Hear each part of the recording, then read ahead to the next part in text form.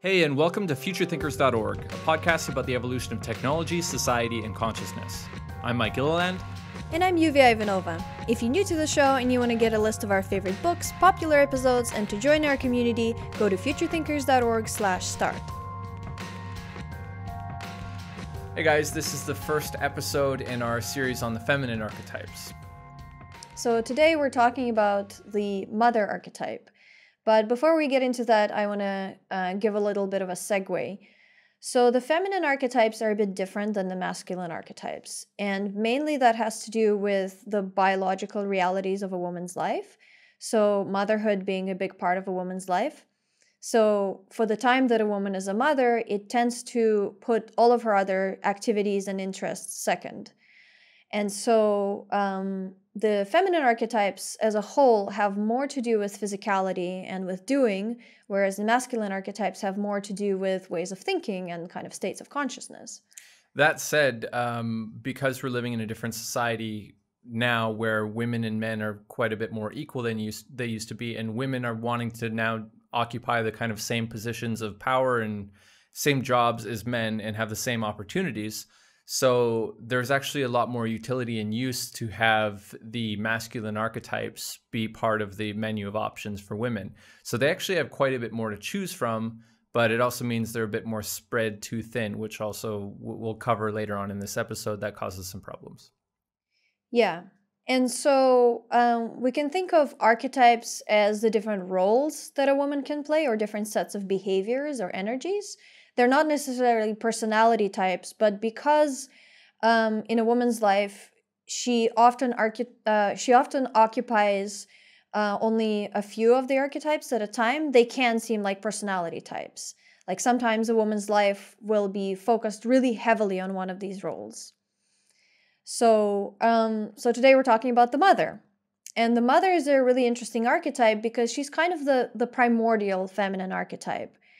So she not only represents motherhood as the act of bearing and raising children, the mother archetype also represents nature as a whole and the cycle of life and death. And so in a lot of ancient cultures, people didn't have such clear definitions of terms, like words often meant multiple things. So when they said mother, that could mean your mother, the general mother role. It could also mean nature, and it could mean everything in existence, because the pre-agricultural societies tended to see all of the physical world as mother, because it has these kinds of qualities of giving and taking away life. And so the mother archetype is about much more than giving birth. She's also a symbol of the force of creation. And we'll talk about the different ways that people can manifest this force in their life, even if they don't choose to bear children. So let's talk about the mother archetype in her fullness. What does that look like? So the mother archetype in her fullness, she's very caring, nurturing, protective. She's also all-accepting and all-loving. So you may have had experiences in your life when you've come to a person, let's say a psychotherapist, and they're just completely accepting of you. Like anything you say, just the worst things that you've done, and they're like, yes, it's okay. You're just human, you'll get through it. You're a strong person. You'll deal with it. That's okay, Or if you're grieving and if you're really upset about something, instead of trying to tell you how to fix it, they'll just give you a hug and say, it's okay. It's okay. It's fine. It's okay to grieve. So it seems like professionally, the mother archetype would be most useful in some of the caring kind of jobs, nursing, teacher, that sort of thing. Yeah, psychotherapist, healer, those kinds of roles where kind of understanding and having empathy with human emotions and the different cycles of people's lives and all of their different moods and supporting them no matter what is very useful in those roles. So can we talk about the childhood manifestation of this archetype and what that looks like? Because we did that with all the masculine archetypes, but it's a little different for the feminine archetype. So how is it different, and what are the kind of childhood versions? So there isn't very much of a childhood version of the mother archetype because it's so intimately connected with childbearing. and it tends to develop later in life. So even if women don't have children, this archetype tends to come about with the hormones that come with puberty. So it's largely absent in children. But one way that it can manifest is a children's connection to others and connection to nature. And so we see, for example, when children are taking care of animals or they take care of younger children, that would be a kind of primitive manifestation of the mother archetype. And so if children are abusive of smaller children or animals, then that would be the overactive version. And if they're neglectful, then it would be the passive version. Right. Okay, so what are some of the shadows? I think this is probably one of the more interesting things in the context of our modern society and what we've been talking about previously on the podcast with social justice warriors. Well, the interview that we did with Jordan Peterson. I think this is quite interesting because the shadow mother is, well, the active shadow mother is overprotective and treats a lot of society as her children and kind of takes on this role of protecting them and not viewing them as a whole person. And then therefore feeling that she knows best and that she must prevent those children from going out there and getting hurt in the real world. Yeah. So this is obviously really useful when you have an actual mother taking care of a small child. But when you have people treating adults that way, it in a way, it denies them their sovereignty. It denies them their humanity. It says, you're a child. You're not a full person. You don't know what's good for you. I know what's good for you, so I'm going to tell you what to do. And it's very condescending, and it's actually oppressive. So it's not healthy for society to have this kind of manifestation. And in more personal ways, this can manifest as a teacher who is overbearing, who says, who denies her students individual expression or expression of new ideas. Yeah, and you says, select from this menu of options, you do it my way, you do it by the book, or you get an F. Yes, exactly. And I've had teachers like that. So in the positive manifestation, actually, we didn't go through all the traits of the positive manifestation of mother. So I want to list a few. One of them is accepting people for what they are and nurturing them and allowing the full expression of what they are, regardless of what you think is right or what you think they should be doing. So an interesting example of this, we were watching documentaries of this new singer, Billie Eilish. Oh, yeah. And so she's really talented, by the way. She's 16 years old, I think. And so she was homeschooled, and her parents were completely supportive of what she wanted to pursue. So she wanted to do music and dance, and they just said, okay, you focus on that. And so she spent her whole life practicing those things. And then, at the age of 13, she released a song, and it became a huge hit. So, if a child is put into a rigid school where they're not allowed to do that, that wouldn't have happened. It only happened because her parents recognized her talents and desires and abilities and said, okay, you focus on that regardless of what we think you should be doing. Right. So what are some examples of the active shadow mother in movies and in popular media? What was that character in Harry Potter? She's super neurotic and controlling. Oh, she's wearing pink all the time. Yeah. I know who you're talking about. I can't remember, but I think everyone who's seen Harry Potter knows exactly what you're talking about. Yeah, so. She's extremely neurotic. She's trying to enforce rules. She says, you can't study the dark arts. You're only going to study things academically. You're not going to practice anything. You're not going to experiment at all. We're just going to do it by the book. And she's all very cheerful, but very tyrannical.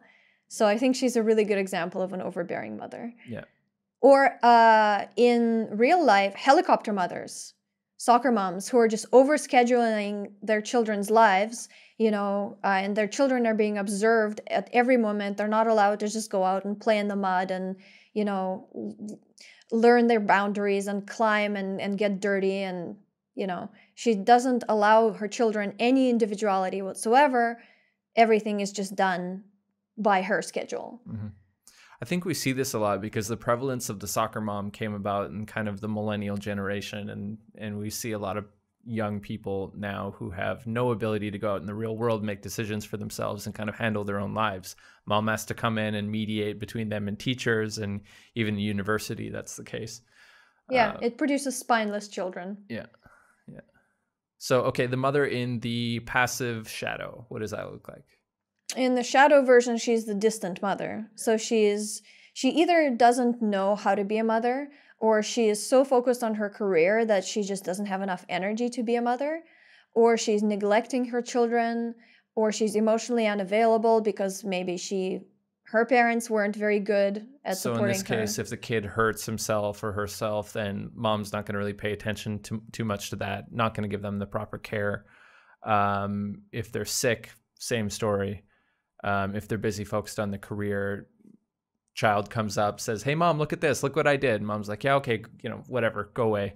Mm-hmm. So that's the kind of passive version. Yeah, or in the extreme version, the mother is just completely absent, and she lets the child die or get into major trouble. So I think it was in Train Spotting where the mother is a heroin addict and her baby dies in the crib because she's completely absent.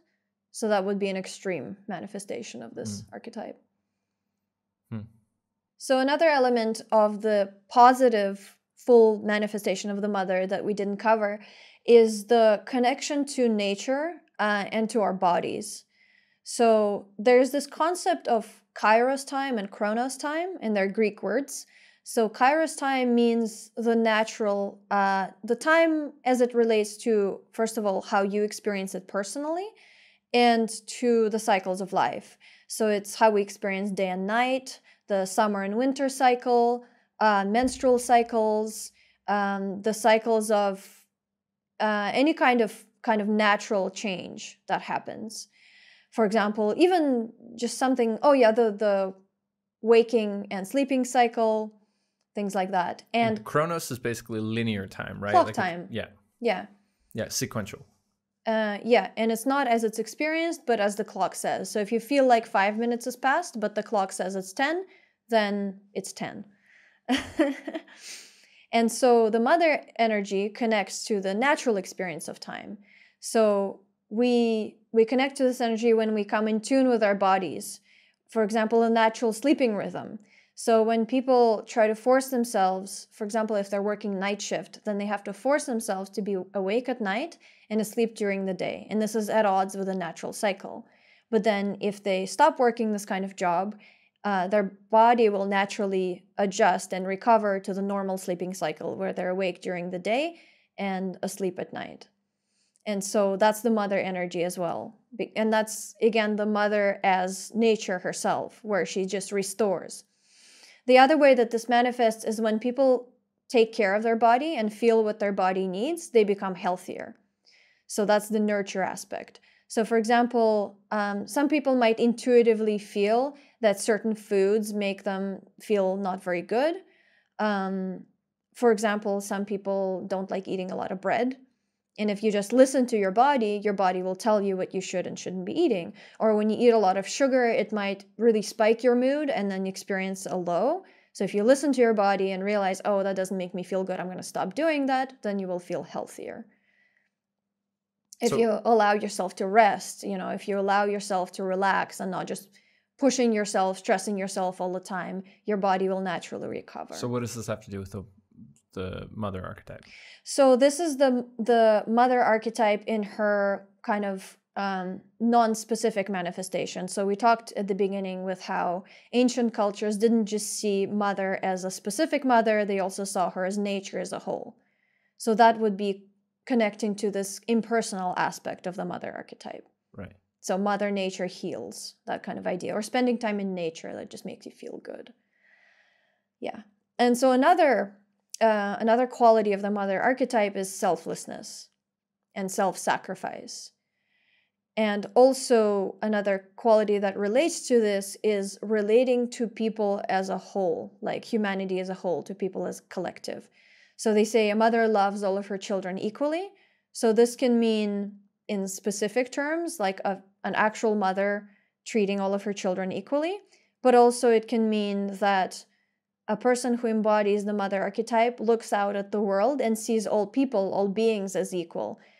And this can get into a bit more kind of spiritual, esoteric territory, like all beings are equal in the eye of God, where like every being deserves life and respect and love, and sort of seeing how all beings are equal in a way. Even if they're different in their abilities and manifestation, they're equal in essence. And that's kind of the great mother Earth energy. Do you think this relates to the problem of the active mother shadow wanting equality of outcome rather than equality of opportunity? That's a great point, actually. So that would be the shadow version of this collective mother archetype. But the positive version would be somebody like Mother Teresa, who wants peace and love for everyone, but doesn't impose her will for how people should be acting in their life. Right. Yeah, she's just providing love and compassion for all. And, Mother Teresa said, if you have a war rally, don't invite me, I won't come. If you have a peace rally, please invite me. So it's that kind of attitude, like, I'm not going to fight, I'm just going to support peace and love and compassion. So, final couple of questions here. What happens if you're in any of the shadows? How do you actually manifest the mother in her fullness? Yeah, that's a bit of a difficult question because it requires self-awareness, and it also requires being open to the feedback from other people.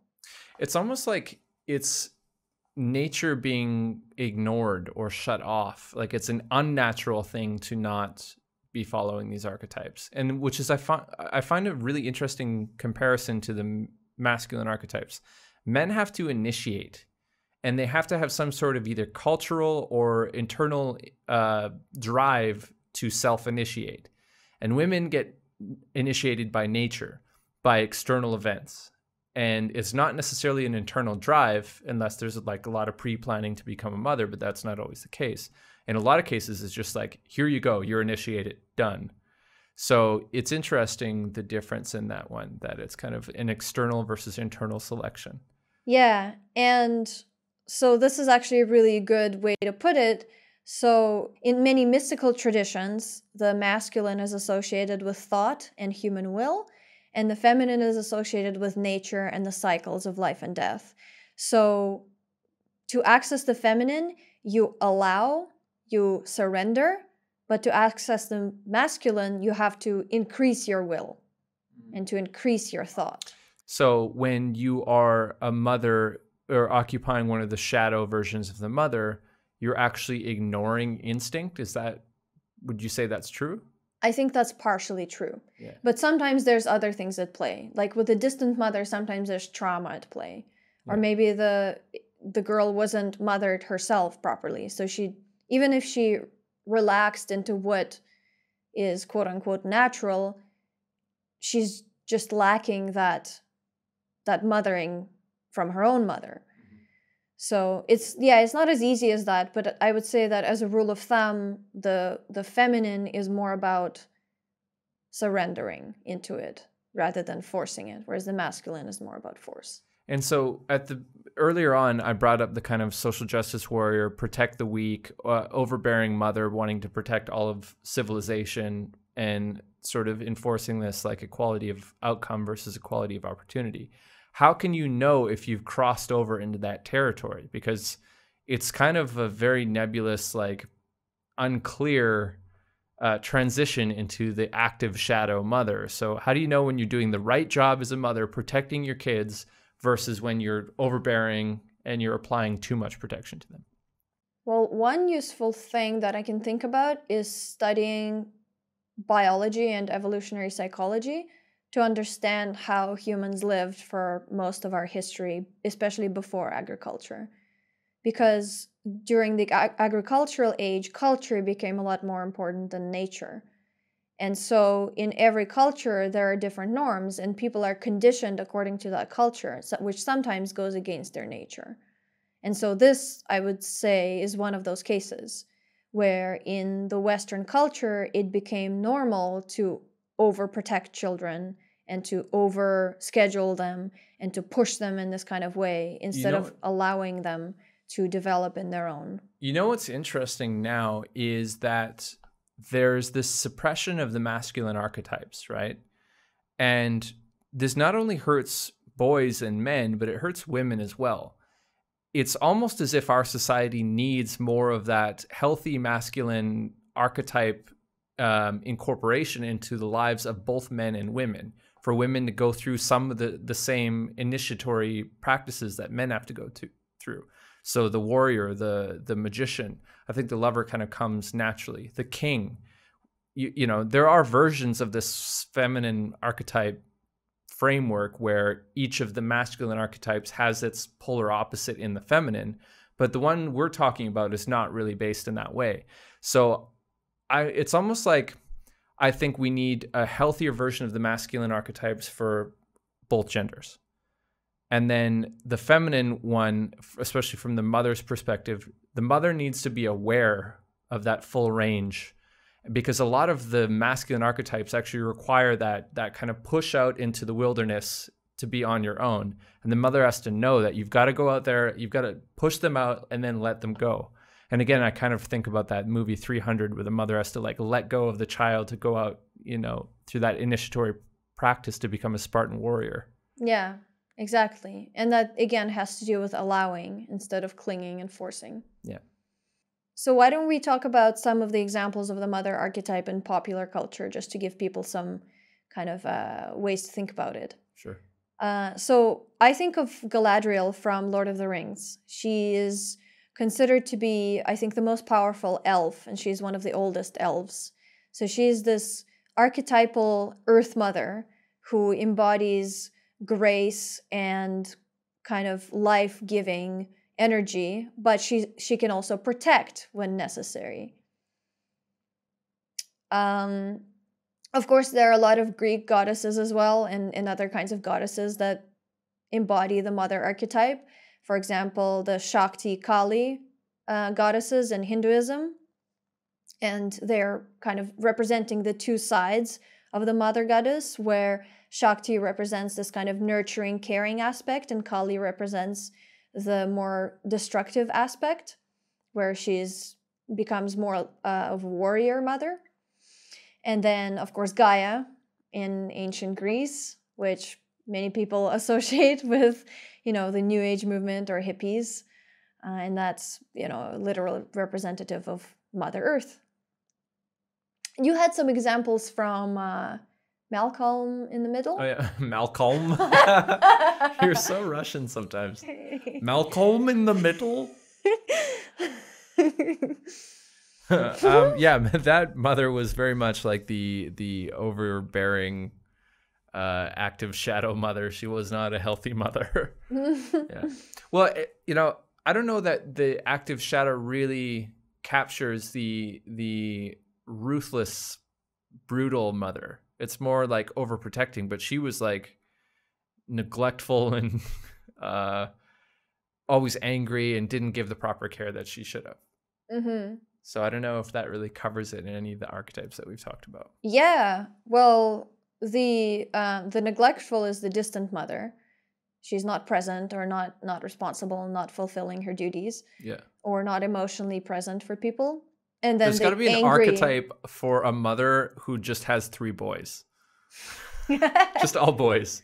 Because I grew up, one of my best friends from the place I grew up with had 4 boys in the house at all times. And they, yeah, it was like my pastime to go egg them on to do crazy shit.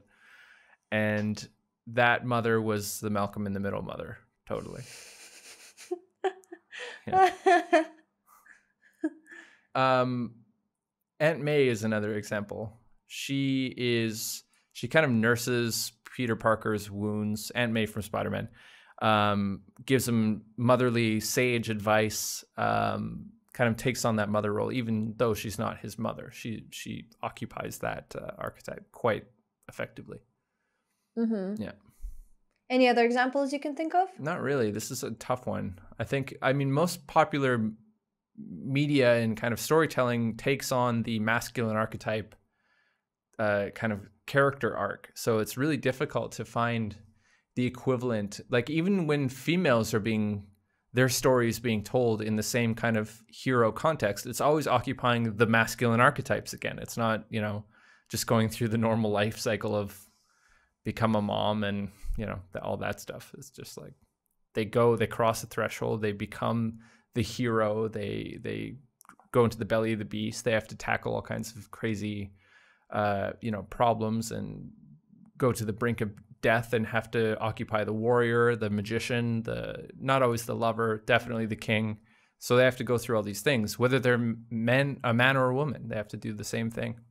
So, this is a really interesting point about this whole feminine masculine archetype thing, because we think of the masculine as for men, but it's really not. And it's more relevant nowadays to women than ever before, because women are not so much into that traditional cycle and role of women. Often, if you want to be a mother, then you're kind of forced into it. If you want to be a career woman, then you're kind of forced into this like masculine archetype kind of setting. Mm-hmm. And some of the other feminine archetypes are more connected to masculine energy or enable this kind of professional development more. But the mother is definitely the least of them. Right. All right. So I think that probably will wrap this one up, right? Yeah. Cool.